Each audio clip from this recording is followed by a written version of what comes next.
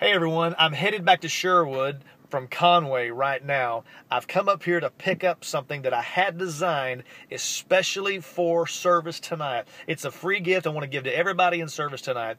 And I want you to understand this, that God is greater than anything you'll ever face in your life. And I want to put something in your hand tonight that'll remind you on a daily basis that He is greater, and because He is greater, you are greater, and you're up to every challenge. We don't have to live defeated. We don't have to live second rate. We don't have to live a life bound by sin any longer. We have been set free, and we're going to get this revelation tonight. Rock City Harvest Church. Church starts at 7. I'll be taking the pulpit somewhere between 7:20 and 7:30. If you can't make it in person, log online to rchc.com and check it out tonight.